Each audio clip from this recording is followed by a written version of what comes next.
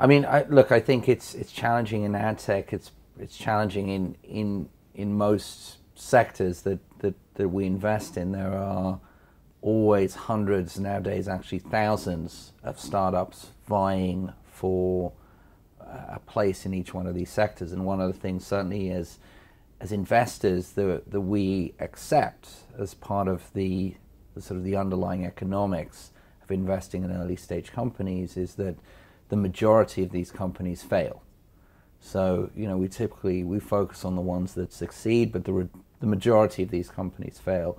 I think when you look at ad tech, one of the biggest challenges is scale. So on the one side, and then uniqueness of data on the other. So if you don't have scale in ad tech, it's very, very hard to make a difference because you're really up against Google, Facebook, and then sort of the minnows like Twitter, who are actually pretty big. So, you know, if you're competing against those kind of networks, it's very, very expensive to get to that kind of scale, unless you have something that is completely unique and proves its ROI. So, you know, this is where I think someone like Criteo was very smart. It picked a very sort of small sector initially in the advertising industry, which was retailers. And they said, you know, retailers spend a lot of money getting people to their website, then people don't buy. Well, what if you could target a personalized offer to the people who came to your website but didn't buy when they were elsewhere on the internet? Now, that turns out to be a really good way to get people who didn't buy on their first visit to buy on their second or third visit. And, you know, that is a proven model now where a retailer will say, I need this as part of my part of my arsenal because this will create more buyers, which is the point of advertising.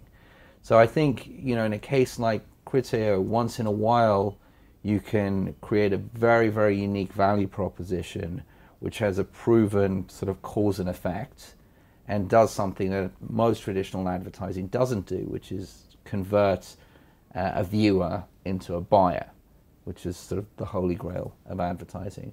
A lot of the businesses that we now look at in this sector, I think, are probably more around actually helping brands and publishers understand the audience, where to target a particular audience, how to target a particular audience.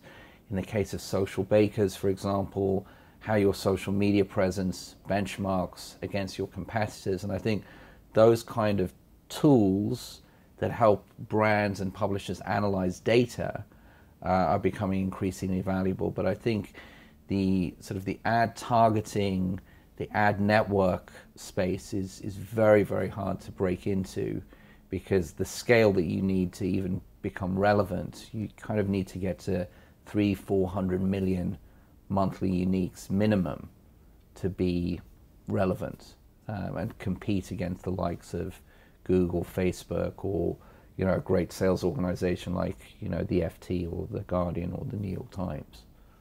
Okay. No, I completely agree. Just to add to that, I think what, you know, as Saul was saying, I think what's happening, and we've been talking a bit about the future of media, I think attention spans of audiences are obviously getting shorter, right? So technologies, startups, or companies that are going to be able to figure out how to capture the shorter attention spans more intelligently, whether it's with insights, data, intention, analyzing, you know, behavior of what these people are doing, that's where the value is going to be. I completely agree with what Saul was saying.